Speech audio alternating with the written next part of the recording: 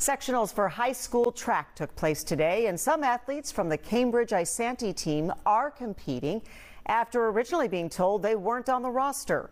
Fox 9's Mary McGuire spoke with the women who were thrilled to have a chance to compete after all. No, these girls weren't sure if they would even be able to compete just 24 hours before all of this began. But in the end, all three student athletes from Cambridge-Isanti got to throw in sectionals on Friday night. On Thursday morning, Evelyn Wiltrout wasn't even on the roster to compete. But by Friday night, she had earned a ticket to state. I haven't really comprehended anything yet. I'm still in shock. It hasn't hit me, the weight of the situation and just the emotional roller coaster for the past 48 hours.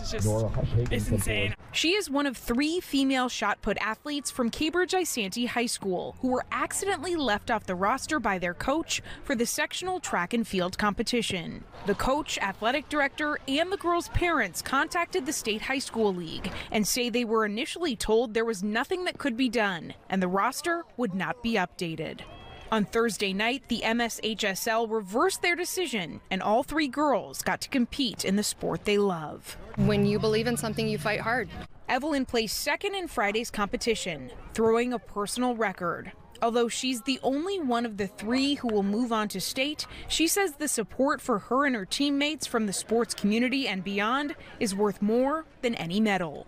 Everyone even here has given me so much support. I've had people come up to me and just tell me how much they're rooting for me, and I'm just so thankful to be here. The state track and field competition is set to begin on Thursday. Reporting in Forest Lake, Mary McGuire, Fox 9.